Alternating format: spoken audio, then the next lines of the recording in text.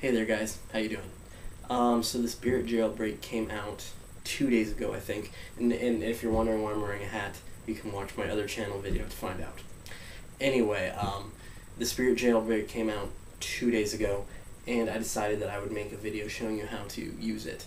This jailbreak is for all devices that are out, all the iPod devices, and all the iPhones, and all the iPads. So, and it's also for all 3.2 firmware, which is what the iPad uses, 3.1.3, which is the newest for the iPhone and the iPod Touch.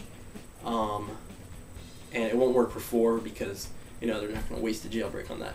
But anyway, or an exploit. Anyway, so what I'm going to do, I'm doing this for you guys.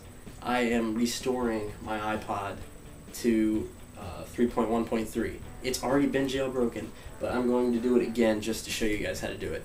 So hopefully this video helps you out.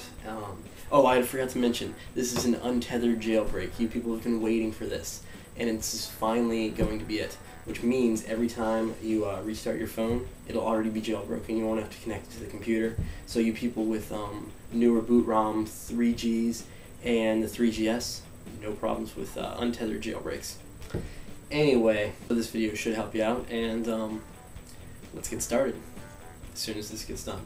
Alright guys, now to do this you're going to need a few things. First off, you're going to need the newest iTunes, which is this version right here. It's going up. Anyway, or the one that was before this. So anyway, after you have that, you're going to need your iPhone or your iPod or your iPad to already be activated, which means you're going to either have to activate with AT&T, or if it's an iPod, you just hooked it up, or an iPad, just hook it up to your computer and it will be activated. This means that it does not have hacktivation, which means that you people with T-Mobile are kind of out of luck, unless you get activated with an AT&T person's SIM card. So anyway, let's get started. You're going to need to download the Spirit Jailbreak, which can be downloaded from the link in the underbar. So after you download that, just make sure your iPod's connected to the computer. As you can see, here it is for me, or your iPhone, iDevice I should say. So anyway, we're going to run Spirit. I'm just going to run this.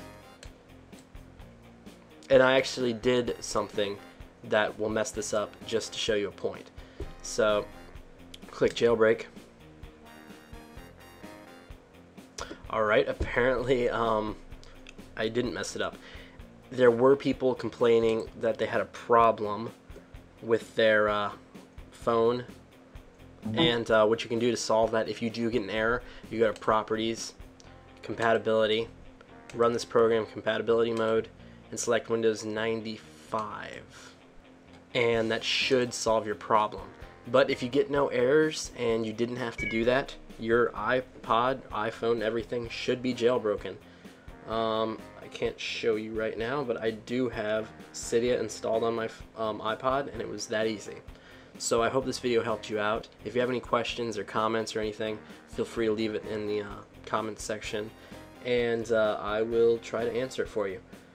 Thank you for watching. Make sure to subscribe and give this a thumbs up. Goodbye.